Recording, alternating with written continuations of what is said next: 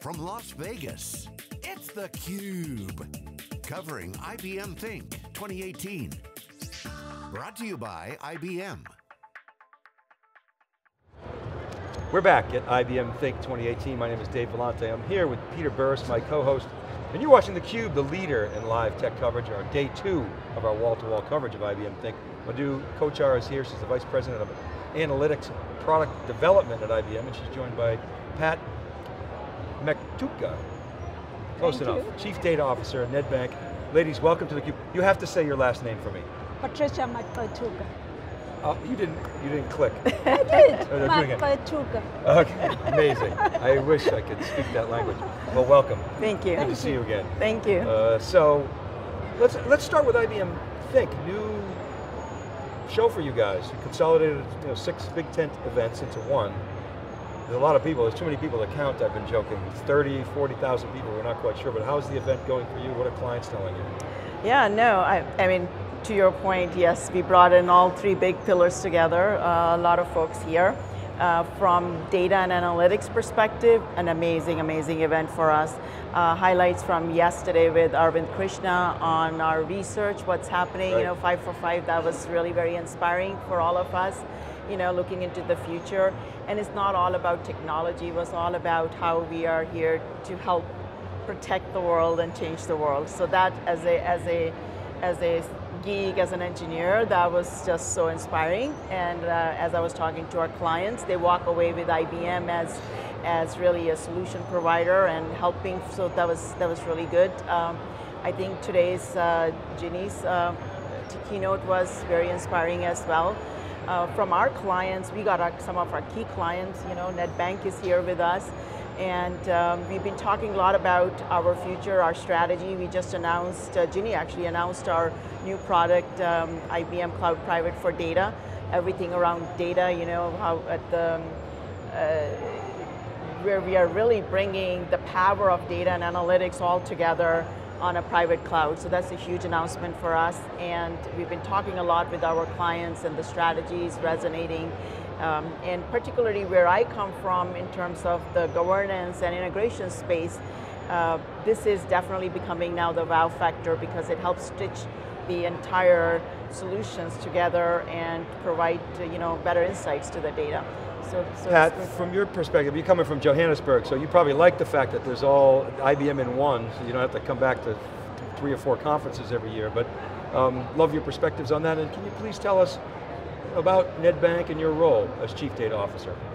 Nedbank is one of the big 5 financial banks in South Africa. I've been appointed as the CDO about 18 months ago, so it's a new role in the bank per se. However, we are going through tremendous transformation in the bank, and especially our IT ecosystem is being transformed because we need to keep up with what is happening in the IT world. Are you the bank's first Chief Data Officer? Definitely, yes, I'm the first. Okay, so you're a pioneer. I have to ask you then, so where did you start when you took over as the Chief Data Officer? I mean, banking is one of those industries that tends to be more Chief Data Officer oriented, but it's a new role, so where did you start? Well, we are not necessarily new in the data per se. We have had traditional data warehousing functions in the organization with traditional warehousing or data roles in the organization. However, the chief data role was never existent in the bank. In actual fact, the bank appointed 2 new roles 18 months ago. One of them was the Chief Digital Officer, who's my colleague, and myself being appointed as the Chief Data Officer. Interesting, okay, I talked to somebody from Northern Trust yesterday, and she was the lead data person, and she said I had to start with a mission. We had to define the mission first, and then we looked at the team, and then we evolved into how we contribute to the business, how we improve data quality, who has access, what skills we needed. Does that seem like a logical progression, or did you take a similar path?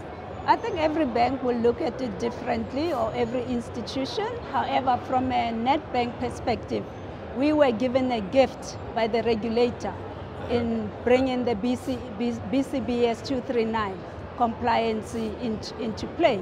So what the bank then did that, how do we leverage not just being compliant, but leveraging the data to create competitive advantage and to create new sources of revenue. Okay, let's talk about, and Madhu, we talked about this in New York City, governance, compliance, kind of an evil word to a lot of business people, although your contention was, look, it's a reality. You can actually turn it into a positive. So, talk about that a little bit and then we can tie it into Nedbank's experiences. Yeah, so I firmly believe in the past, governance 1.0 was all about compliance and regulations, very critical, but that's how it grew. I believe now it's all about governance 2.0, where it's not just the compliance, but how do I drive insights?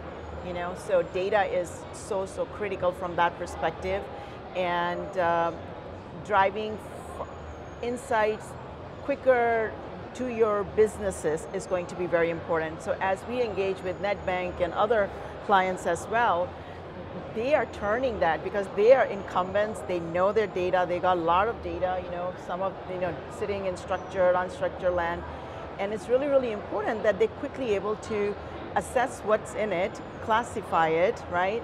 And then quickly deliver the results to the businesses which they're looking for. So we are, I believe, in the era of governance 2.0, and compliance and regulations are always going to be with us, and we are making actually a lot of improvements in our technology, introducing machine learning, how we can do these things faster and quicker. So one of the first modern pieces of work that Peter and I did was around data classification, and that seems to be, I've heard this theme before, it seems to be a component or a benefit of sort of putting governance in place, that you can automate data classification and use it to affect policy. But Pat, from your standpoint, how do you approach governance? What are the business benefits beyond we have to do this? Like I earlier on alluded to, we took the regulation as a gift and say, how do we turn this regulation into benefits for the organization? So in looking at the regulation, we then said, how do we then structure the approach? So we looked at the two prongs. The first was the right to win. The right to win meaning that we are able to utilize the right to compete approach from a regulation perspective to create a platform and a foundation for analytics for our organization. We also created the blueprint for our enterprise data program.